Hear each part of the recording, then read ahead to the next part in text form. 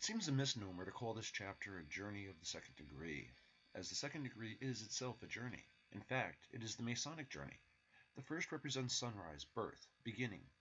The third represents sunset, death, or the end. But the second represents the rhyme between sunrise and sunset, between birth and death, the distance between the beginning and the end. However, it is intended to conduct the reader through the second degree, following the order of the ceremony, touching on its highlights, and adding some interpretation and explanation, as we did in the first degree. As we make this journey, let us keep in mind that the main aim and purpose of the second degree, which is to inculcate the importance of developing the intellectual faculty, so that its attainments may lift us to a truer and fuller appreciation of the wonderful works of the Almighty Creator. In the second degree, the lodge is opened on the square, that great Masonic emblem of the Golden Rule, of doing unto others as in similar cases we would wish that they should do to us, or as we Freemasons put it, of acting on the square. This is the way of life that Freemasonry teaches, and has ever taught, that is, to so harmonize our conduct in this life as to render us acceptable to that divine being, from whom all goodness springs. It is thus fitting that the candidate for the second degree should gain admission by the assistance of the square. In the first degree, the brethren are asked to take notice that the candidate is about to pass in view before them. But in this degree, the word now is added, is now about to pass in view before them, reminding us that now is the time to remember our Creator, and that now is the time to perform our allotted task while it is yet day. In the second degree, the sun is always at its meridian. The predominating number of this degree is 5, and so the candidate advances to the east by 5 steps, as though ascending a winding staircase. The winding staircase, to my mind, is the greatest symbol in the second degree. However, we will deal with that when the time comes to the tracing board, and then you can judge for yourself. As the candidate kneels for the obligation, the number 5 again predominates, for in doing so he forms 5 squares thus: first with his right leg, second with his left leg, third with his right hand, the fourth with his left arm, and the fifth with his body. In numerology, 5 is the number of social relations, thus identifying it with the Masonic square, and the 5 points of fellowship. But that, of course, belongs to the third degree. In the secrets we are told, for it was this position that Moses prayed fervently to the Almighty. This alludes to the line when the army of Israelites under the command of Joshua were engaged in battle with the Amalekites.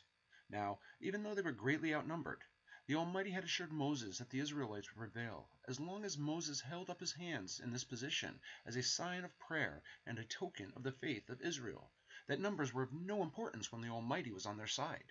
This incident is recorded in Exodus 17:11-12, where we read, "And it came to pass, when Moses held up his hand, that Israel prevailed, and when he let down his hand, Amalek prevailed. But Moses' hands were heavy. And they took a stone and put it under him, and he sat thereon.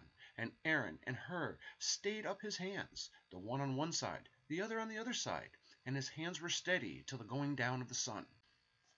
The word of the degree is a Hebrew word, and when conjoined with that in the former degree, forms the key to God's covenant with Israel, as we will readily see. When we repeat the covenant, "In the strength of Jehovah shall the king rejoice, for he will establish the throne of David and his kingdom to his seed forever." This is the real importance of the word. The fact that the assistant high priest bore the same name as the pillar is incidental, but it did provide our ancient brethren with a ready means of remembering the name of the pillar.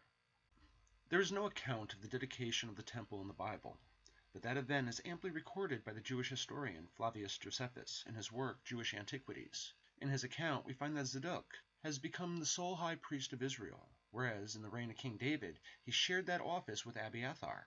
Abiathar, however, was later found guilty of treason by King Solomon for aiding and abetting Adonijah in his abortive attempt to seize the throne. The king could not, of course, put to death anyone who had borne the Ark of the Covenant, but Solomon did banish Abiathar, and that is the last mention of him in the sacred volume. Josephus states quite clearly that Zadok, as the high priest of Israel, officiated at the dedication of the temple, but he makes no mention of an assistant high priest. If he had one, and he probably did, that assistant's name could not have been the same as the southern pillar, because King David appointed a man by the name as one of his 24 section leaders or concourses, as they are called in the sacred volume, when he reorganized the priesthood, and it would be from their ranks that we could expect such a promotion to come. It could well be that one of our Masonic legends has preserved a name that history has recorded nowhere else. Our ritual does not refer to the name Zadok, the high priest, but only to that of his assistant, who assisted him at the dedication, and only because his name was the same as that of the Southern Pillar. The working tools of an entered apprentice Freemason are those used to prepare the stone for the hands of the more expert workman.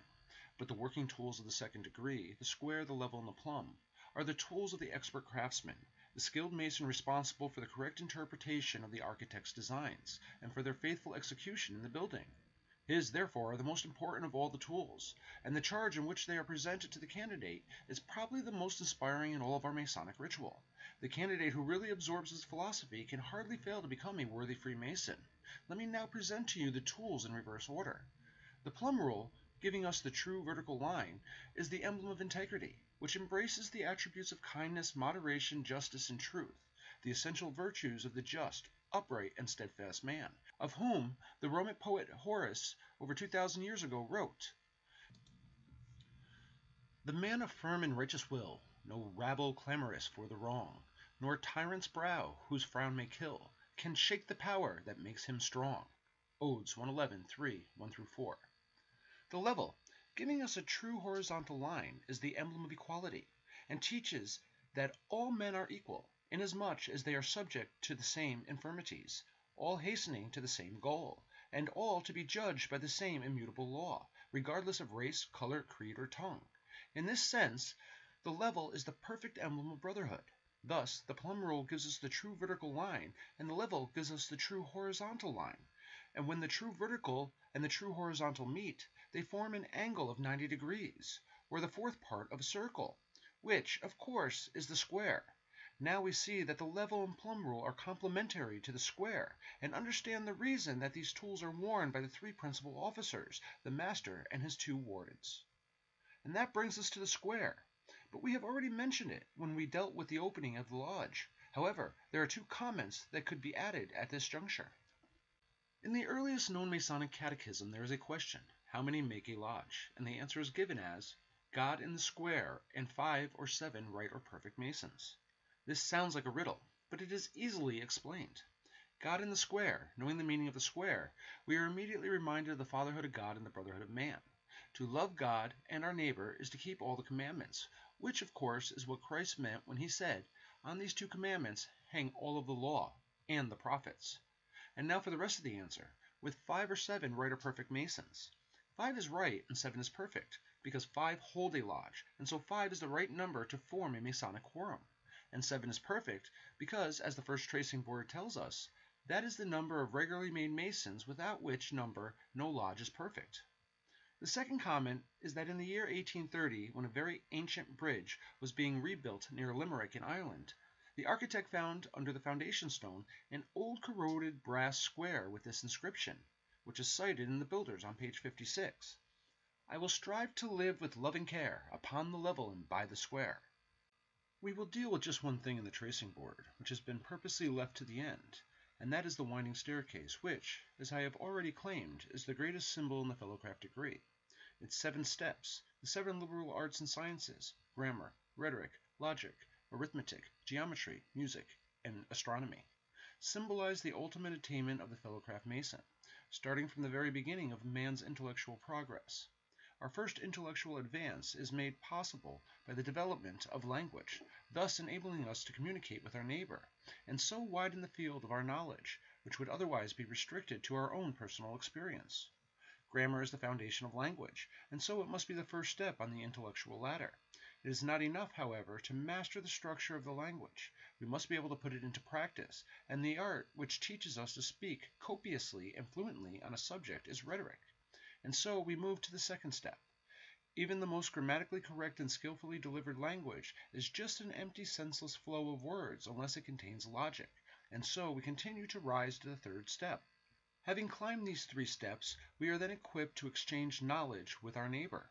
The Fellowcraft were paid their wages in specie, that is, coin or money, which here is the symbol for knowledge, because knowledge, like money, increases with usage and exchange. The exchange of knowledge enables us to compare what we know with what our neighbor knows. The science of comparison is arithmetic. Its ciphers and measurements are but the means that it uses, and so arithmetic, the 4th step, symbolizes the beginning of knowledge. Our acquisition of knowledge brings us to step number 5, the predominating number of this degree, and there we find geometry, which is established as the basis of our art. Geometry, the science of harmony and space, presides over everything. We find it in the arrangement of a fir cone, in the spiral of a snail shell, in the chaplet of a spider's web, in the orbit of a planet. It is everywhere, as perfect in the world of atoms as in the world of immensities. The snowflake is a perfect example of geometry of God. Circles, triangles, pentagrams, hexagons, and parallelograms, more exact and delicate than the deftest hand could trace. And the universal geometry tells us of a universal geometrician, whose divine compasses have measured all things, and so we realize that the development of the intellectual faculty is assuredly leading us even to the throne of God. Then geometry leads us to the next step, because music is the geometry of sound. Every note in a musical scale is exactly double the wavelength of the corresponding note in the preceding octave, and each note in a chord is a logarithmic progression. Music moves with measured step and cannot free itself from the geometry without dying away in discord. Music is the concord of sweet sounds. The concord is all the law of God. Geometry brought us close to God, but music brings us still closer. As Byron put it, there is music in the sighing of the breeze. There is music in the gushing of a stream. There is music in all things, if men have ears. This earth is but an echo of the spheres. 7 is the number of completion, and on the 7th and uppermost step we find astronomy, by which we are taught to read the wisdom, power, and goodness of the grand geometrician of the universe in the wonder of the heavens. With the aid of astronomy we may observe the motions of the heavenly bodies. We may measure their distances and calculate their periods and eclipses. But our finite minds may not even hope to comprehend the magnitude of God's handiwork. In the words of the poet Dryden, how can the less greater comprehend, or finite reason reach infinity? Reach infinity! We cannot even contemplate it. We can, however, extend our researches into the hidden mysteries of nature and science. So let us do just that, and merely contemplate the magnitude of God's handiwork, and see how far our finite mind can extend. For example, to travel the enormous distance of 1,000,000 kilometers, we would completely circle the Earth 25 times. And if we could maintain a constant speed of 114 kilometers per hour, it would take us the whole year to complete this journey.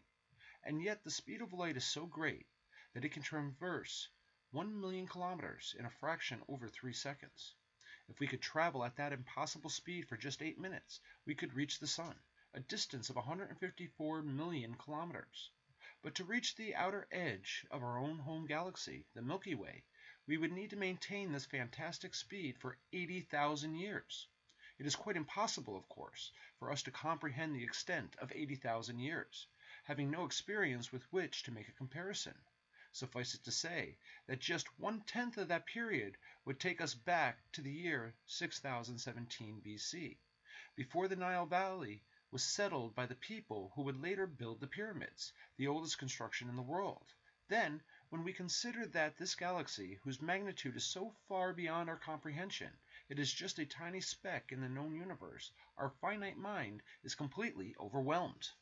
And beyond the known universe stretches the vaster unknown, of which we are but dimly aware through our most powerful modern telescopes receiving light that started on its journey before this planet was even born. All this vaster than vast universe, with its incalculable billions of stars, each many millions of times the size of this earth, moves and revolves in obedience to a great unseen power, with a precision that is perfect. No, we can never hope to comprehend, but it is here, on the 7th step of the winding staircase, that we may really contemplate the wonderful works of the Almighty Creator. As Fellowcraft Freemasons, we are expected to make the liberal arts and sciences our constant study, that we may better be enabled to discharge our duty as Freemasons, and estimate the wonderful works of the Almighty Creator. When we reach the uppermost step of the winding staircase, astronomy conducts us through the paths of the heavenly science, till we stand at the very foot of the throne of God, of which we are yet granted but the merest glimpse. We tread its steps one by one, ever onward, ever upward, without moving away from the center, that point which we cannot err, with the horizons ever widening, but the way ahead is always out of sight. Then we reach the door of the middle chamber, which we find open. It is open only because the experience of the climb has trained our mind to see God in His universe. So we enter to find the letter G. Brethren, it is only by climbing these stairs, it is only by developing the intellectual faculty, that we may reach the summit and find the letter G in the middle chamber. That is to find God in our own hearts, and to be filled with the consciousness of His infinite wisdom, of His incomprehensible power, His boundless love and mercy, and the awesome eternity of the time and space of His universe. When we can do this, we have completed our journey through the second degree. It is then, and only then, that we can claim to be Fellowcraft Masons.